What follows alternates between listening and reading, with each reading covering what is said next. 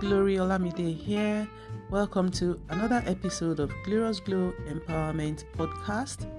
This week is Mental Health Awareness Week, and I've been reading from my book titled Behind the Veil. This book is on mental health and why the stigma should be removed from mental health. Thank you as you listen. We'll be reading extracts from the section titled Behind the Cloak of Strongholds. Misdiagnosis and mistreatment of mental health issues. Mistreatment or no treatment at all of mental health issues is still rife.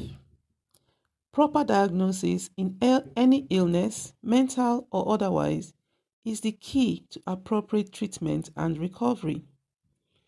Misdiagnosis of mental health issues could lead to possible mistreatment or complete absence of treatment for individuals in most African communities. This arises from the stigma attached to the mental illness itself.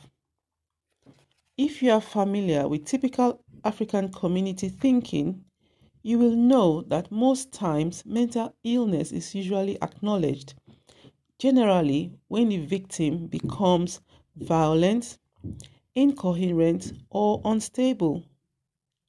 While anxiety disorders, depression, or erratic behaviors are affective disorders and hardly taken seriously.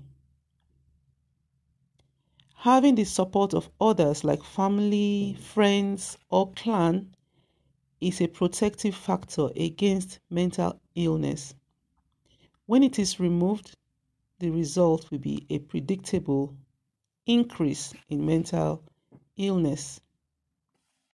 While developing countries may have a shortage of mental health professionals, some of the reasons for the mistreatment of mental-related disorders are due to cultural beliefs, ignorance, some forms of overzealous religion, and self-esteem.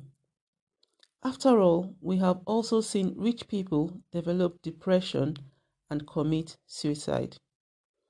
If people suffering from mental illness can be adequately diagnosed and treated, the prevalence of such illnesses will be drastically reduced.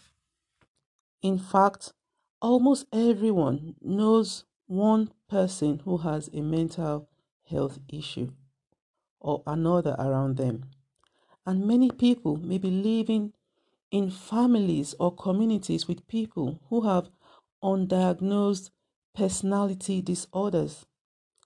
One particular at-risk groups are teens and young adults who may develop anxiety, depression, eating disorders, substance abuse, or behavioral problems like oppositional defiance disorder, ODD, and conduct disorder, CD.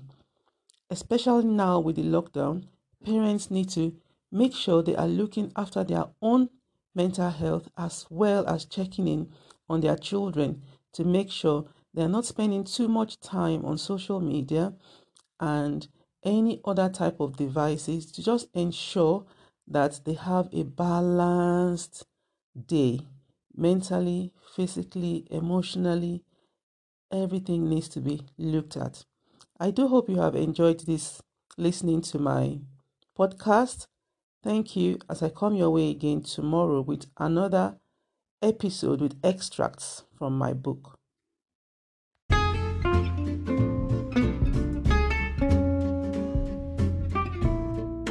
As mentioned earlier, my book is titled Behind the Veil. Subheading: Destigmatization of Mental Health. You can get a copy on Amazon, type in the book title, or simply type in my name, Glory Olamide, and the books I have authored will come up. Thank you for joining me, and I do hope you are enjoying my podcast. Do leave a comment if you have listened to this. Take care until I see you again tomorrow for readings from my book. Thank you. Take care and God bless. Bye.